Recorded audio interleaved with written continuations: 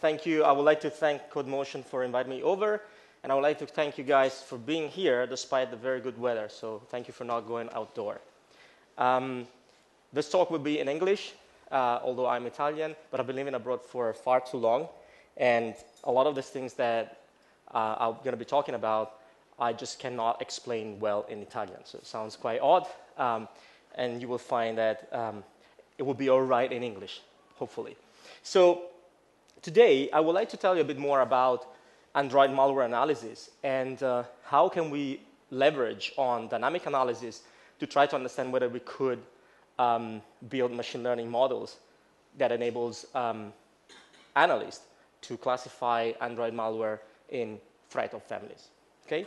So this is a joint work with a bunch of people, so students that are at Royal Holloway, University of London, postdocs, and faculties, and visiting students. The acknowledgements are all at the bottom. So before starting, I would like to introduce myself just a slightly bit, and I kind of like this icon there that depicts the old school, not really because it discloses a bit how old I am, but also because it allows me to thank publicly a couple of people, a couple of research groups. So I got interested in information security, cybersecurity, call it whatever, it's more fancy nowadays. I got interested in that topic around 1995. And it was a very different landscape. I enrolled at University of Milan as an undergraduate student. We started having Telnet to connect systems at home. So very, very different landscape, okay? And then I started getting interested in hacking hackers. I was not really sure what was all this about. So I started Googling, but there was no Google at that time. So I started altavisting, if you just pass me the term, and tried to understand, what hacker was about, what it was hacking. So the truth is that at that time, you ended up mostly on questionable websites, okay? So not really what I was really looking for. But then I bumped into one article that was published on Phrack. It's a famous underground hacker electronic zine called IP Spoofing Demystified. So I downloaded it, I read it completely, and didn't understand anything. Good. So the problem was not the English. There was a big problem with the English, but I didn't really understand the content there. But there was a book referenced, TCP IP Illustrated Volume 1, that basically allowed me to understand a bit more about this fascinating word. So I sort of understood that this is actually quite interesting, but it is much better not just to do random Google search or AltaVista search, but also try to understand a bit more about a topic. And at that time, I was starting to feel a bit lonely because I started to feel that I was alone, so the only one interested in these disciplines. But luckily enough, this is not true. And I met a bunch of people that turned out to be friends, and I learned a lot from them. So this is my public kudos to them. So SoftPJ and Anti-Fork Research, two big groups of the Italian scene, if you want to call it that way, of the late 90s. Then, because I decided that, well, passion is important, but also some solid understanding of how system works is also important. So I enrolled in the usual pedigree, like the university. So I did my computer science degree at University of Milan. Well, I'm cheating here a bit with the undergrad and MSc, so there was no the split MSc and BSc. It was a 5-year degree. Either you get it or not. So it took me a while to get there. Some interruption in between, so social services, going to work. But anyway, so I matured, and basically I started understanding that I quite like doing this. I quite like understanding how things work. And maybe I can also do this for a living. So I just enrolled in a PhD in computer science with a specialization in computer security. And then halfway through my PhD, I had a chance to go abroad for what it was meant to be just a visiting period. And I never came back ever since. So I spent a couple of years at Stony Brook University, a couple of years during my postdoc after PhD at UC Santa Barbara in California, and a couple of years in Vrije University in Amsterdam. And I've always been working around system security, like in the broadest terminology that you can imagine about. Also about activities perpetrated by malicious software, so analysis of malicious software. I started in 2008 looking at the problem. So I'm now an associate professor of information security at Royal Holloway, University of London. is one of the University of London universities. It's a federation of university. This is the most beautiful building that we have. It's the founder's building. Of course, my office is not here, nor the office of my lab is here. We are computer scientists, so we get basements or crappy things like that. So the truth is that there are no basements because it's a very nice campus, but the building is not as nice as this one, okay? These guys over here, they're not magicians, but they are part of the choir. So apparently we have a very famous choir that goes all over the world. So, but this is a badass picture, the only badass picture that I could find, so this is why I'm showing here. A bit of story found at the end of 1800s by Thomas Holloway, entrepreneur, philanthropist, known for pills and ointment. You know, more like, so I don't know how really to say that in English, but it's more like, you know, when you go on the podium and say, you know, venghino signori signori, okay? So that was kind of the feeling back then. They found out that actually this pills and ointment contained paracetamol, so it was actually curing people to some extent. Royal Holloway is one of the 13 academic center of excellence in cybersecurity research in the UK, and we host one of the two Center for Doctoral Training in Cybersecurity. The other one has been awarded to Oxford. So in terms of security, we're quite happy to join top universities. I opened up in 2014 the System Security Research Lab, which focuses on system security. The underlying theme is using program analysis to extract properties of programs, binary or from the source code, and apply machine learning to tackle system security issues. There are a few projects that are going on at the moment. I'm going to be talking to you about Android security for a little bit more today. Okay? So why Android? Well, because it's clear that mobile platforms are pervasive and are ubiquitous nowadays. I mean, I'm sure you guys have heard this many times. Like, we use it for pretty much everything. We check in online, we send text messages, pictures, we browse the internet, we share sensitive information, we store sensitive information and financial information. So it's a very interesting landscape. There is an app for that, although this is an Apple motto, but you can bring it here in the Android ecosystem as well.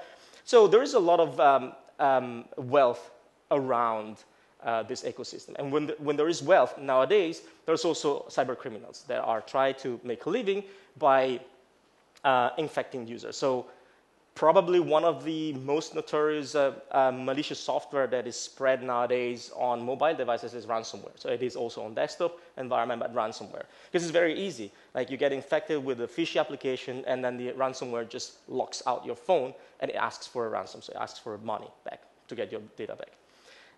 In terms of threats on this ecosystem, so numbers are lower than the traditional desktop environment, but still we can see that vendors are very much busy dealing with a lot of samples nowadays. So this is a report that McAfee released last year, and they have more than 9 million malwares, Android malware, we're talking about Android malware here, in their databases. The total count of malware detected over 6 months is 37 million, and numbers are increasing. So this is just a snapshot of a vendor. I'm not taking the part of the vendor, but if you look at other vendors, they have slightly different numbers, but the order of magnitude and the trend is actually the same. So doing manual analysis is important, okay? Because sometimes you just need to manually reverse engineer a piece of malicious software, okay? It's either a targeted attack, it's something you've never seen before, and there are limitations of automated techniques. But with these numbers, we definitely need automated techniques that can deal with the problem, okay? So this is just, so the slides are quite dense, but I prefer to write down a few extra information because I'm going to be releasing the slide afterwards, so you guys have time to go over it a little bit more at your pace and see also research papers that have been linked here. So here, what I want to show you is a bit of most of the predominant research that has been happening in the Android ecosystem. These venues are all good or top venues, so they're good papers and good piece of research spanning from 2013 onwards till 2017. So DroidSieve is a work that we presented yesterday actually in Phoenix. So sorry, I'm a bit jet lagged because I just landed from Phoenix here. But basically most of the work that has been happening nowadays relies on static analysis. So you take an application, you try to analyze it to extract statically some features. So statically means that you don't execute the application, okay? And it can be something as simple as grep, like grabbing for some, so looking for specific patterns, like permissions that is in the manifest, some APIs that you are invoking, and so forth and so on. Or it can be something that is a bit more sophisticated, like, you know, detecting the flows of information as the application perform its computation at runtimes, but you do this statically, okay? So this is a very sophisticated technique, information flow analysis, but it's also very expensive, okay? But here, just to show you that people have proposed all sorts of different approaches, and the features, so the characteristics that they use to represent the behavior of any of these programs, varies from syntactic features to information flow features, so all the way in the spectrum. And if you look at the results in terms of detection rates and false positives, they're actually pretty good, right? So you have 99, depending on the approach, 99, 93, 90, and so forth and so on, with something, you know, very, very small false positive rate. Now, the problem is that, okay, I don't have time to explain you that what these numbers really means, in the sense that most of these analyses look at what is known as cross-validation. So you have a data set, you partition a data set in folds, and then you train on k-1 fold, and you test on the kth fold, and you repeat this process k time, okay? This is just to hinder overfitting. So it's just to try to hinder the fact that the classifier learns way too well a specific training data set, okay? But however, by doing this, you're also learning from the feature, because when you do partition a data set, you might train on the latest kth -1 fold, and then you test on the first one. So in a way, you're using knowledge of the future to detect the past. So it's not cheating, it's one way to do this. But another way to do this is actually understanding how your model performs over time. And in that case, this is a problem because in our domain, in malware, in malicious software analysis, we have to deal with concept drift. So the behavior of malware changes over time, the models decays, and therefore you have to keep on retraining. But anyway, so good numbers as a baseline. However, there's pretty much none done on dynamic analysis. So it is sometimes necessary to actually look at dynamically extracted features because of the fact that it's so easy to obfuscate a malicious it's so easy to obfuscate an Android application. So you can use, well, the classic form of obfuscation is you can encrypt strings, for instance, okay? You can change the counterflow graph of the application, but also you can introduce reflection, which is pretty hard to deal at static time. You can hide your code in native code. So from Java, you can execute native code, and that opens up a can of all the issues that we have in analyzing binaries. You can actually dynamically load some code. So DEX classes, DEX files can be loaded dynamically, and so forth and so on. So here we wanted to try to understand, okay, how far can we go if we just rely on dynamically extracted features? So I'm not advocating that we should be doing just dynamic analysis, okay? So both are important, but I'm just trying to understand how far can we go if we just had to rely on dynamically extracted features, okay? And here there are two questions that we would like to answer. So one, can we reconstruct the behavior of Android applications just by looking at dynamically extracted features? And if so, how? What is the level of abstraction in the reconstruction that we can adopt? And the second question is, okay, this is pretty cool if it works. So it definitely helps an analyst in understanding what is the behavior of the application. But at the same time, we would like to have something that enables machine learning algorithms to take a decision, because otherwise it's important, but it's half of the story. Okay, the first question we'll try to answer with CopperDroid. This is a dynamic analysis system that we've been developing at Royal Holloway within my lab for the past 2 years.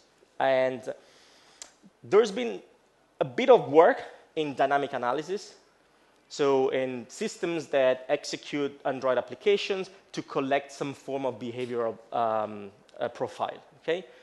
And if you look, the most predominant one is probably DroidScope or DCAF. So now it's built on top of DCAF. You guys have here a bunch of references, and most of these things are open source. So the problem is that those approaches build abstractions, so build behaviors by looking at different abstraction separately. So Android applications are written in Java, in the Java programming language. You can invoke native code, which means that some semantic is in Java, and some other things is in binary. So when you open a file, you create a socket for network communication, you create a process, and so forth and so on, it is clear that those behaviors will be manifested as system calls at the end of the day. So the Android operating system is a modified Linux kernel, okay? So everything runs on top of a Linux kernel. What it is not clear is, how about SMS?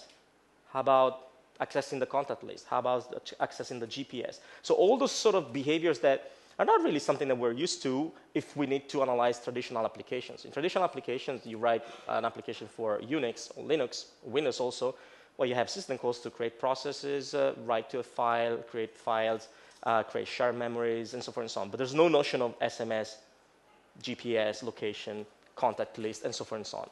So most of these approaches look at two different levels of how you can perform the analysis, and they need to keep this analysis in sync. Now, the other problem that you have is that the runtime of the system might change. So as you, I'm sure, are aware, before we had the Dalvik VM as a virtual machine that runs Android applications. Now, although it's still possible to use it, we have the Android runtime system, so which is an optimized compiled version that happens as you install the application. This is a completely different runtime system, and if you try to reconstruct the behavior of the application by looking at the Dalvik VM, which is a Java-like virtual machine, we're no longer able to do that because it's not there anymore. So you have the ART runtime system. So we wanted to understand, okay, can we do a little bit better? So can we look at one specific event, it's very simple, from which we can observe everything that is juicy, that is sort of interesting for us? So we started looking back at system calls. Okay, so system calls have been now the standard de facto way, one of the way to characterize the behavior of a process. Okay, this was started in, I believe, 1996 as a good way to represent the behavior of a process. So, because up until you interact with the environment or the operating system, well, people tend to believe that what you're doing is not too important. I'm not saying that it's not important, but it's not too important, because if you need to create, if you need to leave a mark, if I want to say that, well, you need, at the end of the day, you need to use a system call, okay? So you can encrypt a buffer, for instance, and for that you don't need a system call. But what you do with this encrypted buffer, at the end of the day, requires you to interact with the operating system to do something. So we sort of we sort of ask ourselves, you know, okay, can we actually use system calls? Because well, this is a Linux kernel, so it's a modified one, but it's a Linux kernel. So maybe we can do system call. So if you do system call, you definitely see what I've just mentioned before. You create the processes, you create a file, you create a socket, and so forth and so on. But what it's not clear is understanding how much of this Android-specific behaviors are you able to observe from that. Now, to make a long story short, the key insight is that actually everything is delivered through a system call. So the Android applications are sandboxed, so they run as user space processes in their own address space, and they need permissions to perform actions. Okay? Some permissions are enforced by using the usual discretionary access control of Linux. So file system access is the same way of Linux. Network access is sort of a mix and match because it requires you to belong to a specific group, but it's the kernel that enforces this. But all the other things, permissions, are enforced in a sort of a mandatory access control system. But this requires, therefore, a way for an application to communicate with another application all the time, to perform some actions. Like to send a text message, you need to contact the ISMS service. And to do that, it means that, well, you cannot do it directly without going through the kernel because there is policy enforcement there. So what happens is that you need to rely on inter-process communication, right? The old-fashioned inter-process communication. But because this is used in this context, this is used quite frequently, Google, well, the Android operating system developers, decided to get rid of the usual POSIX or System 5 IPC, and they used Binder, which is an open protocol, which is a very efficient protocol that enables and realizes inter-process communication, which in Android is actually dubbed inter-component communication, because you can partition an application in different components, and you can use this form of inter-component communication to even invoke component of your same application. So, okay, this is pretty cool. So it means that maybe if we look at this inter-component communication, then we're able to understand all these interesting Android-specific behaviors that we're talking about. Sure, and so it turned out that actually all the Binder communications go through one system call. It's more like, you know, the Lord of the Ring, one system call to rule them all. This system call is IOCTL, so inter-auto control, and it is usually used to communicate, to perform actions on devices. Well, it turns out that binder is implemented in the kernel, and it supports a user space device, /dev/binder. So by opening the device, you can perform IOCTL query on the device, and you actually perform binder transactions. Okay? So let's see an example. Some code here. So here, this is a very simplistic application that sends a text message. Okay? So I'm showing this because there are a few ingredients that are all interesting. So one is that we create an object that's called pending intent. And we'll see later on what this object is.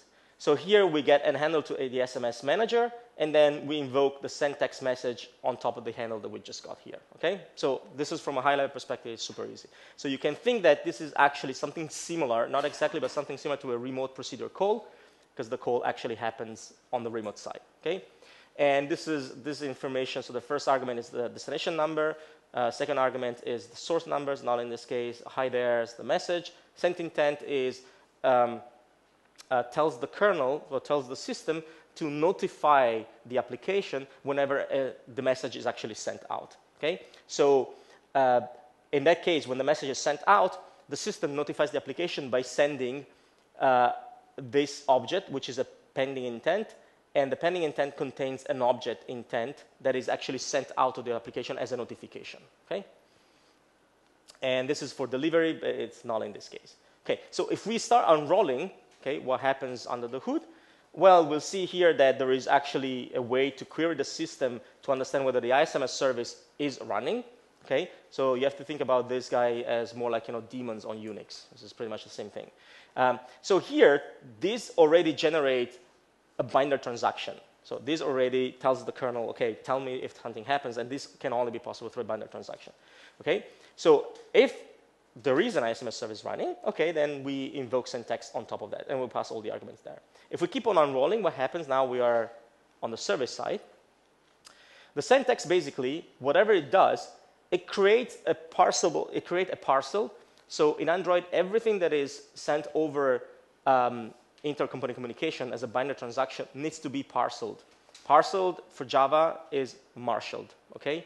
Why you need to marshal? Because you're sending complex objects. So an object that is complex makes sense in your address space, but you're sending the object representation to another address space. So from your application to the ISMS context.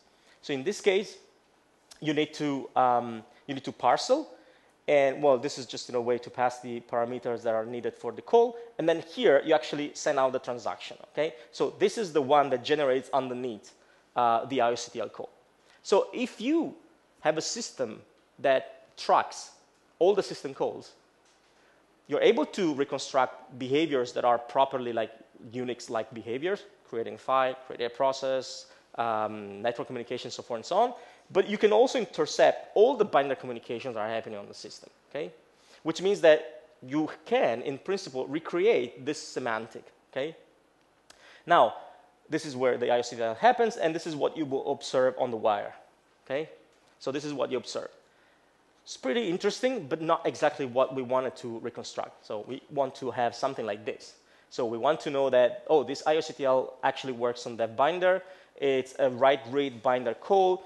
And what you're talking to, who you're talking to is command draw internal telephony ISMS. The method you're invoking on that daemon is syntax, and these are all the arguments here. As you can see here is a bunch of, there are either primitive types, so string is a primitive type, this is a null string, but also complex objects. So intent is a complex object, okay? And the idea here is that we would like to reconstruct these semantic automatically all the time, okay? So we don't want to just write the code to deal with all of this. Why we don't want to write the code to deal with all of this? Well, because from a scientific perspective, it's not too exciting, but also it's error prone. And as you move from one Android version to another, there is a shitload of new Android objects that are used in binder transaction that are used. So we don't really want to do that, okay? So we don't have the stamina to actually deal with the problem. But having a program that does it for us is actually an interesting way to do it. So to this end, we created this CopyDroid. So CopyDroid is built on top of QEMU. QEMU is a CPU, is an open source CPU emulator. that runs, and the Android emulator is based on QEMU. Okay, so we modified QEMU to, so we modified just one file in QEMU. It's called vl-android.c, which basically is the main file of QEMU, and we inserted a call to a plugin manager. So the plugin manager basically has a configuration file and looks at all the shared objects that are specified in the configuration file, and it registers all these plugins here. So that all the logic for doing the system call tracking, tracing, the binary reconstruction, and everything is actually here in the CopyDroid plugin. Which means that when you have to move from one Android version to another, chances are that also QEMU changes, and retrofitting your plugin manager to QEMU is just a matter of a couple of hours at most, and this works seamlessly. Okay. As another point, you might just think about, yes, but you need to write the code to create the stub to do the system call tracking, the binary tracking. Well, this is actually done all automatically. So there is one file that is shipped with the emulator. It's called syscalls.txt, all capital, and that contains the list of all the system call of the current kernel that is shipped with this particular Android version. And we create automatically, so we parse that and we create automatically stubs to reconstruct the behavior of those calls. And for the binary transaction, we rely on the Android interface description language. So if you're used to remote procedure call as an idea, you also should be aware of this IDL file. So the IDL is the interface description language, which basically is a file that tells you, it provides a signature of the call that is involved in the remote procedure call, because you want to have programs that create stubs in automatically to marshal the information that you want to. So this is the way that we do it. So how it works under the hood. So at the very beginning, it's just parsing a few data structures. So it's not black magic. So when you do see this IOCTL call, we found out that it's a dev binder one, and this is the transaction that we're interested in. Then the blob of data that I showed you before is represented by this structure that is a binary write rate structure, and there is one field of the structure that points to a sequence of binary command and transactions. Now we are interested in transactions, so we just traverse that by parsing the data structure, and we identify this information here. Once we identify the information there, well, we start parsing that information as well. So a few things are quite easy to unroll, specifically the target and the code. So the code is the methods of the name of the function you want to invoke, and the target is the interface that you're invoking this method on. So this is a number. So a number that you have the mapping in the AIDL, so it's easy to reconstruct this information. The tricky part here is on the parameters that you pass. So again, we want to know not only that this is a send text message that you want to send out, we want to understand, okay, what you're trying to send it out, okay? So, and for the arguments, it's slightly different. Now, if the arguments are primitive, so primitive type, strings or integers, that is actually a piece of cake, okay? Because I'll show you with an example. So if the numbers are primitives or integers, they are UTF-16 encoded in the parcel itself. So to marshal a 32-bit number, you just encode the number as 32-bit, okay? Big endian, you encode it there. To marshal a string, you just prepend the length of the string, and then you encode each byte of the string as a 16-byte UTF encoding.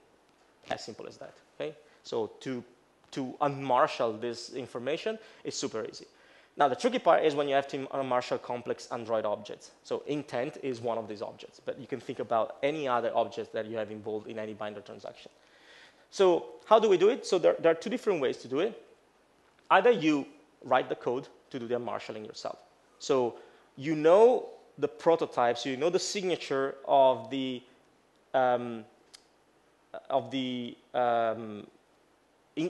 transaction that you are about to unmarshal, because that is provided by the Android interface description language. So you know exactly in a buffer when there is a string and how to deal with that, when there is an integer and how to deal with that, and when there is a complex Android object, then to unmarshal it, you have to look at the source code to understand how this object can be unmarshaled. The problem is similar to what we had before. We don't have the energy to do this for all the Android objects. So at that time, this is a statistics that came from Marshmallow. no, sorry, from KitKat. At that time, we had 300 and counting Android objects that were involved in binary transaction. Now objects are a lot more. There are more Android transactions, binary transactions. So we don't really want to follow the manual process. Okay. So how do we do with this? Well, we don't know how to do it, but the Android runtime system knows how to do it because it needs to be able to deal with these messages. So what we did, we just relied on something we call the Oracle. It's more like, matrix terminology. So someone that knows everything about everything. And it's basically, in our current implementation, is just, it's just another Android emulator. This time is a vanilla emulator, so it's not been modified. But be aware, the modification we made to the original Android emulator is just the ability to invoke plugins. Okay, so we don't modify the emulator anymore, and the operating system is not modified at all. So we have this Android emulator running alongside with with CopperDroid, and the idea is actually this emulator runs the same runtime of CopperDroid. So there is the same runtime Android version on both. And whenever the first emulator encounters a binary transaction that has complex objects, well, it just sends to this Android emulator the signature of the method that is involved and the blob of marshaled information. Okay.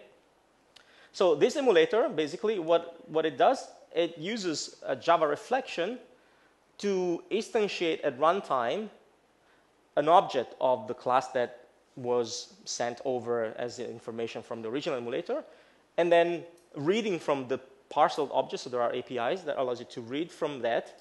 Read from parcel is the API that we're using into an object that we just created. So at that point, you have at runtime a representation of the unmarshaled version of the object that was sent marshaled up front. And then at that point, you just return back the string representation or whatever information you want to look at. So to understand a bit more how it works in here, so strings, this is the example that we had at the very beginning. So strings, this is how the CopperDroid works under the hood. So this information is easy to parse because it doesn't require anything more than parsing the data structure involved in the IOCTL call at the beginning. Then here we have the number 7855551234. This is 10 digits. So 10 is the length of the string. Represented as a 32-bit number. And then you have 7, which is in hexadecimal 34, and it's UTF-16 encoded. Then you have 8, which is 38, 555, 35, 35, 35, 35. And we have 1, 2, 3, 4, which is 1, 2, 3, 4. Okay? So this is easy to unmarshal. The next one is null, which is the source number, is just 40 byte.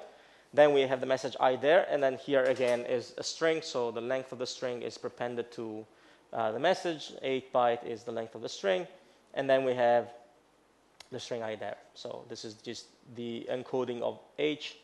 This is a 69 hexadecimal is lowercase I, and so forth and so on. Okay, so let me just skip a few things because we're running very late. But this is the way that it works under the hood, pretty much, okay? So in terms of output, what we get out is just a JSON representation of a trace, of a reconstructed trace of system calls. We just finished developing a RESTful API, so the idea is the system is not alive yet. There is a very old version, but the idea is to get live very soon, and the hope is for you guys to use it. So there is a RESTful API, you just ask for a login and password and the API key to actually submit APK applications and get back the analyzed version. So the dynamically analyzed version. This is the JSON file here. This is for file system access. So what we do also, we group similar system call together. Sorry, not similar. System calls that are related together because we want to create this high-level behavior. So if you see open, read, that is scattered throughout the calls, but they are related because those read always operate on the same resource, then we group this together as a file system access, and we tell you what type of file system access is, okay? Because in this case, you also can have a shortened behavioral profile that is easier to understand. Same thing happens for network transactions, and this is what happens for the binary transaction. So you have all the information about the reconstructed behavior, the arguments of the call, and so forth and so on, okay? And the system call that generated this with the timestamp, so the IOCTL as we've seen before. Now, the question that we asked ourselves, okay, beside understanding, so having a system that analyzes the application automatically, looks only at system call, but provides a very rich behavioral profile, regardless of whether this is initiated from Java or native code, because we don't distinguish, right? So as long as you have a system call, it's fine. We wanted to understand whether this could be useful for doing classification, okay? We tried to explore this problem at this stage in a slightly more challenging situation. So we wanted to perform not binary detection, so non-binary classification, so good or bad, but we wanted to see whether we could identify family of threats, so multi-class classification, which requires you to, in the binary classification, a random choice will give you a 50-50 chance to get the right one. In a multi-class classification, is 1 over the number of the classes. So if you have more than 2 classes, the odds on randomly to pick the good one is even low. So this is the infrastructure. So we have Copper Droid. We feed it with some training data. We'll tell you a little bit more about the training data. And then we have test data here. And then basically what happens, we get the classification results out. So in here, we try to experiment with different semantics. So the first one here shows you just a system that is fed with system calls. So the data set comes from a publicly available data set that's called Drabin. It contains more than 5,000 malware samples divided in 188 families. So here we analyzed all of them. So we had the behavioral profile, and then we partitioned the data set, and one part of it goes to train the model underneath. For those that are interested, we're using SVM, support vector machines, as a way to partition the space in classes. So here, if you use only system calls, you get to slightly more than 70% as accuracy. Not too exciting, okay? It's not very good. Now we try to include the binder reconstruction, because we thought that that was actually quite semantically interesting. In that case, we're able to boost the accuracy from 72 or something to 82, 84 maybe % here. So it is actually a good boost. So 10 points in machine learning is huge. And the more you go toward 99 to 100, which you'll never get, it's challenging, it's more challenging. Now the problem why we cannot, so adding binder semantics is interesting, is important. The fact that we cannot push even furthermore here is because it's dynamic analysis. Dynamic analysis has a specific limitation. You can only observe what you execute. It's intrinsic in the analysis, is not something obvious, it's obvious, but which means that you have coverage issues. So if you don't provide an input that triggers that specific behavior, well, you don't see that. And that's why we cannot sometimes see more, because maybe a server that the application was contacting is no longer available, or maybe because there is a GUI and we don't have the ability to stimulate the GUI furthermore, other than using random clicking, random tapping. Okay? So we wanted to understand whether we could push this even slightly further. So is it possible to rely on some statistical confidence to improve the situation, and instead of having one class as an output, having a prediction set? So something that tells me, hey, look, this sample, I'm not entirely sure whether it belongs here, but I can tell you that with this specific error that you set up front, from a statistical perspective, I can tell you that bounded by that error, your sample is either in a family A or family B or family C. Okay? So that narrows down the choices that the analysts have to look at, which is much better. So we rely on something that is non-conformal predictor. I'm trying to summarize it here because we're just going, but I wanted to have it there so you guys can have a look at. So it's a statistical learning algorithm that outputs p-values along with classification. So p-value is statistical support that you have for that classification.